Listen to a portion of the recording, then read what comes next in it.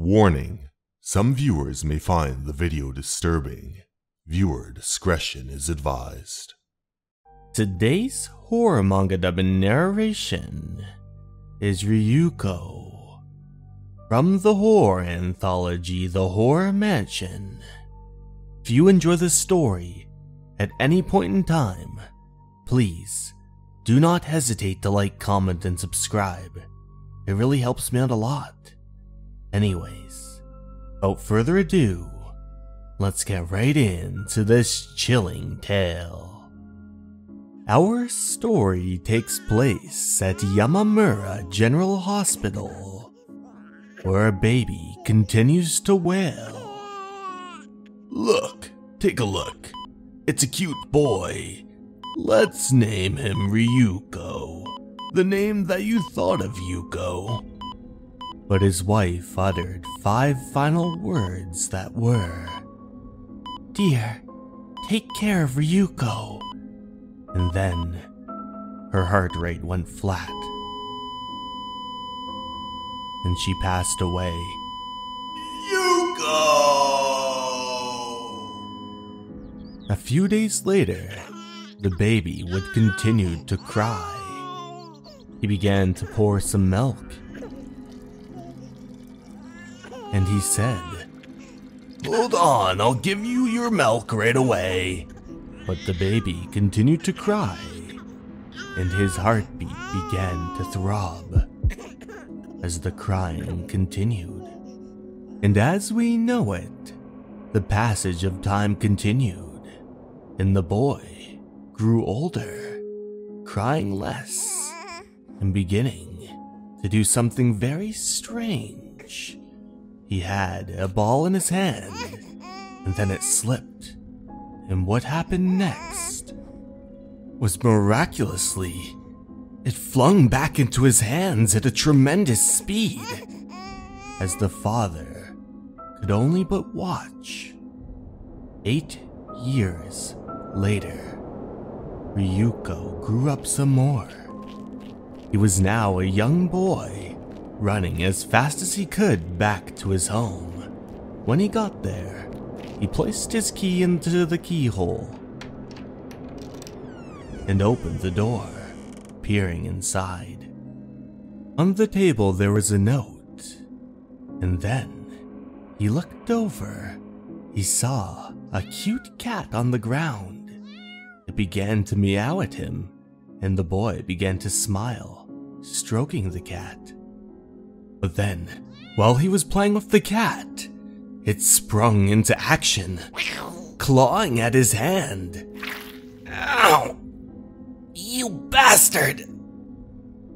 It then hissed at him, and sweat dripped down his brow as it continued to approach him. But then, in a horrific turn of events, the cat bursted into smithereens, blood dripping everywhere. His father walked into the room, sweat dripping profusely all down his skin. As Ryuuko stared at him, the father grabbed him by his clothes, saying, "Ryuuko, what the hell are you doing?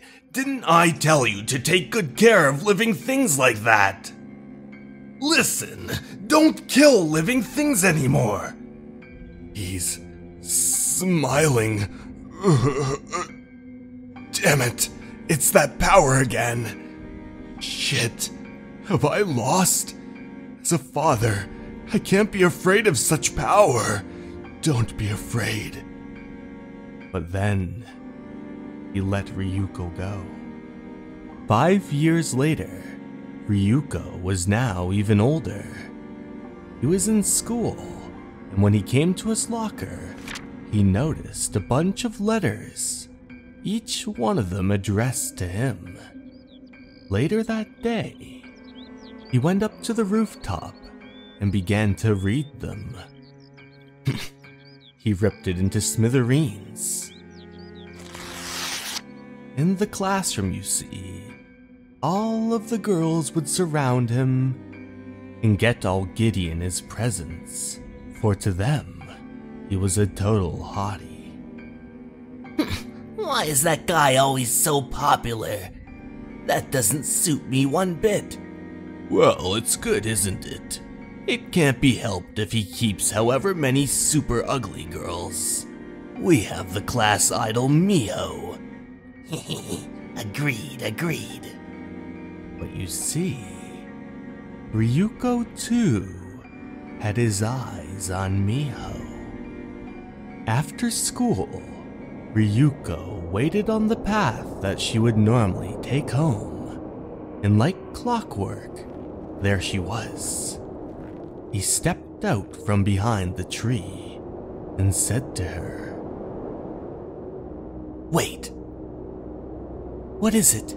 She responded. He stood there for a moment, not saying anything, and she then interrupted the silence, saying, "You have some business with me, Natsume?" He requested to her, "Go out with me." She began to giggle, and Ryuuko was not amused. He said, "So, you like me too, Natsume?" as she giggled some more. And the more that her laughter continued, the more Ryuuko grew impatient, until finally he snapped, "This bitch!" In that instance, a tremendous pain formed in her heart. She clutched her chest as she fell to the ground, blood dripping out from her mouth. As she trembled before him, Ryuuko looked down at her. With a superior look on his face, he shoved his foot on her head, smushing it down against the grass as he continued to stomp on her. He then pulled his foot back at a tremendous speed, kicking her violently against the ground. As she trembled in pain, and then he took things to the next level. Veins began protruding from her head, and her eyes about to pop, as he yelled, "Die!" Her head exploded into smithereens, and blood stained the green grass. He walked away slowly and headed back home. That night, the 7 o'clock news went on. This is the 7 o'clock news. Today at approximately 5:30, a murder occurred in the forest. The victim was a middle school girl who was killed by having her head crushed. According to eyewitness testimonies, the police said that this is not a type of crime they've seen before. It can't be! Ryuuko, are you here? Ryuuko! His door, ever so slowly, creaked open. So, you finally killed a person. Even if you keep quiet, your father knows. No one but you can kill in that manner. There's a car outside that I've prepared. You and I are going to run away. If we're slow, the police will come immediately. Hurry and do it. And so, the two of them ran out of the house and into the car, as the father said, Listen, hide yourself under the sheet in the back. Let's go. He pushed down on the gas pedal as the tires began to squeal and the car accelerated to a tremendous speed, as Ryuuko looked out the window. But little did they know, they were being watched. Boy A and his father are escaping. I'll be pursuing immediately over. Roger.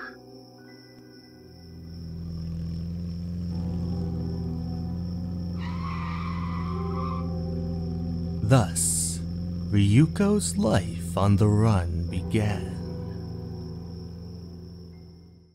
Hey everyone, thank you so much for watching. I'd like to take this time to give a very special thanks to my Patreons and YouTube members. Sarah De Jesus, Motosurf, Leo, Dason Animus, Myuu, Rich Harris, and Andre Wolf. Thank you so much for watching, and remember, you're important and you matter. Have a good night, everyone. Goodbye.